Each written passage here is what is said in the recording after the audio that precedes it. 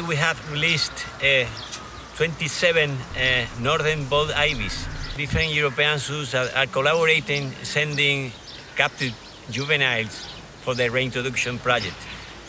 The birds have been here for 5 weeks, and after this acclimatization period, they have been released today.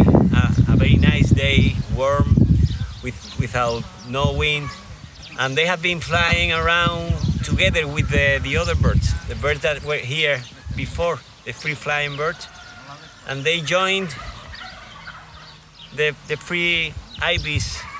They are now together. They are learning to fly in this new environment. So the foraging area is right behind the aviary. So we expect, we hope that the reintroduction, the release will be very successful. Thank you to all the European zoos that have been helping us with this reintroduction project in Spain. Thank you. Cuando se sueltan los ibis que están encerrados en el aviario y se liberan, pues durante 4 o 5 días estamos echándole un poquito de comer